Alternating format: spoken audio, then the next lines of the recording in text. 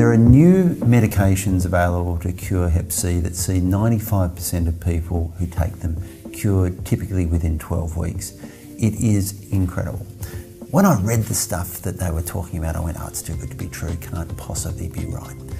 But with hundreds of patients having gone through treatment, I've been converted about these medications. Every GP in Australia is able to prescribe Hep C medication. However, there is a caveat, and that is that before they're allowed to prescribe, they have to have an email, telephone, video conference consultation with a specialist to get the tick.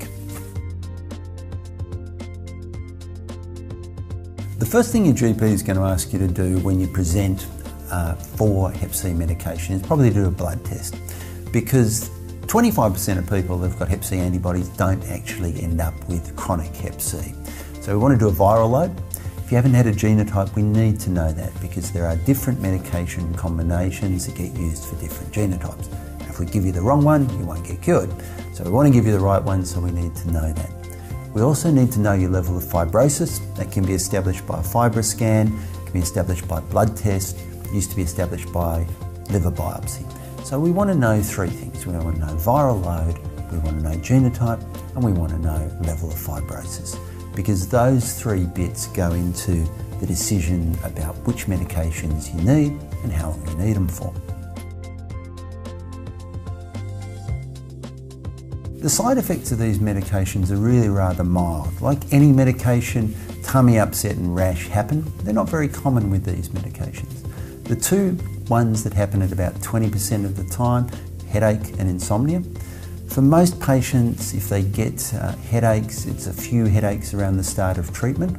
Insomnia is an interesting one in that it's not so much a problem getting to sleep, it's when you wake up, people wake up really awake. It's probably to do with the clearing of the fatigue that's plagued people for all these years.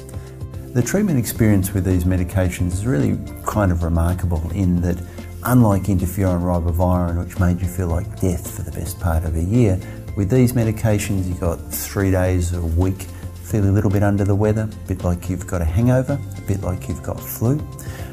And then within a week, a lot of my patients tell me they have not felt this good for 20 years.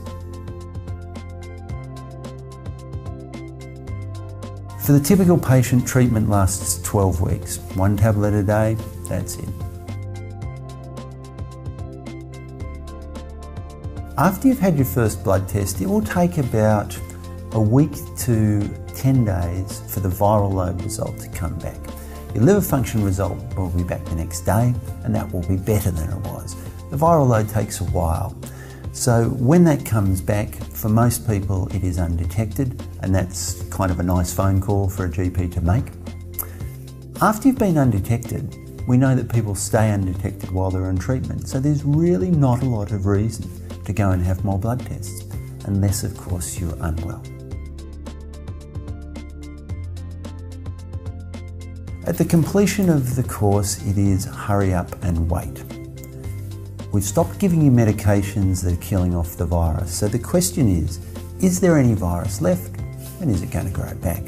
If there is virus left, it's going to grow back. At 4 weeks out from treatment, if we can't see any virus, that is, you're undetected 4 weeks out, it's called SVR4. If that's the case, you have a 96% chance of being cured. 12 weeks out, it's a 99% chance. 24 weeks out, 99.9. It depends on how interested you are to know. If people get a recurrence, they basically just go back to feeling as ordinary as they were before they started treatment, so they know that it's happened. So 4-week one is interesting, and some people just cannot wait. The 12-week one is one that we would commonly do because it's a 99% chance. So if you come back negative at 12 weeks, it's 100 to 1 odds in your favour that you're cured. 24-week one was one they used to do in the days of interferon ribavirin, but it's been shown that the 12-week ones are pretty good. Once the medication's complete, what you do next is interesting. You're cured. Here's a disease you've had for 20 years. you do actually have to think, who am I now and what do I do? You're no longer a hepatitis C sufferer, you're no longer going to have chronic fatigue, you're going to be able to get on with the things that you were doing probably 20 or 30 years ago. It's a new lease on life. Look, GPDU and our doctors have been prescribing the Hep C medications for the last 6 months. We're pretty familiar with them, we're quite happy dealing with them, we've seen good results. We understand, what's required around prescribing. So for a patient who's unable to get a script from their local GP, they can certainly see one of our doctors online and we'll almost certainly be able to help. GPDU won't be charging an additional fee for the specialist approval. You will be able to come along, see a GP, have the chat. We in the background will quietly go and check that off with a specialist for you, so that essentially you can come along, see a GP, have the conversation, get your approval, get your script, get your medications, get cured. The Hep C medication is not going to cost you a lot. If you're on a healthcare card, it's going to cost you $20 for 3 scripts over a 12-week treatment course. If you're not on a healthcare card, it's going to cost you $37.30 for each script, so it's about $100 for your 12 weeks treatment. Yeah, look, there is a drug called Harvoni, which comes in a single pill, so that'll be 1 script. So you need 3 of those to do a 12-week course, and 12 weeks is the common treatment. So that'd be $100 as your sort of top price. Solvati and Declinza, 2 different drugs, 2 different scripts. If you're not on a concession card, it's 2 separate lots of $37. So that would cost you a couple of $100 for your 12-week treatment. Look, if you take the treatment and you're not cured, and that's not all that likely. If you think about what 95% means, it means there's a pack of 20 straws. In that pack, there is 1 short straw, so only 1 out of 20 people is likely to have to actually deal with this question. But if you're unlucky enough to not be cured, say you've taken a 12-week course, we do know that if we put people on a 24-week course of the same medication, we see about a 90% cure rate.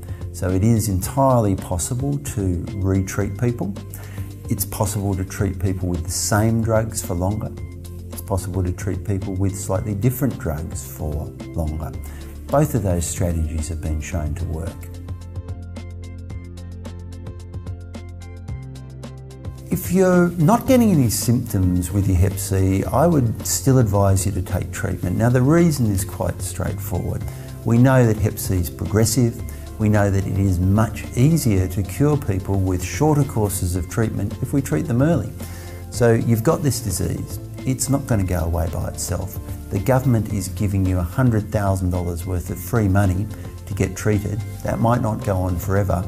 I would take the opportunity while it's there. If you've got cirrhosis of the liver and you take treatment, and you reach SVR, we know from the days of interferon ribavirin, your cirrhosis tends to get better. If you don't take treatment, it tends to get worse. So it's really a very good idea to take the treatment. If you don't have cirrhosis, we know that over a period of 20 years, it's about a 20% rate of cirrhosis. Over a period of 30 years, it's 30%. One of the big issues with cirrhosis is not just liver failure, it's the fact that liver cancer occurs much more commonly when you've got cirrhosis. And liver cancer is one of the ways that people die from hepatitis C. So by treating the disease, stopping the fibrosis and cirrhosis, your risk of the liver cancer goes down. Interestingly, your risk of a whole lot of other things go down. Risk of lymphoma goes down. Risk of renal cell carcinoma goes down. So there are a lot of benefits to actually getting treatment. My advice to patients with Hep C is this: you've got nothing to lose by going and talk to your doctor. You've got everything to gain, so do yourself a favour. Go to your GP, have the conversation, get yourself treated. Welcome to a new life.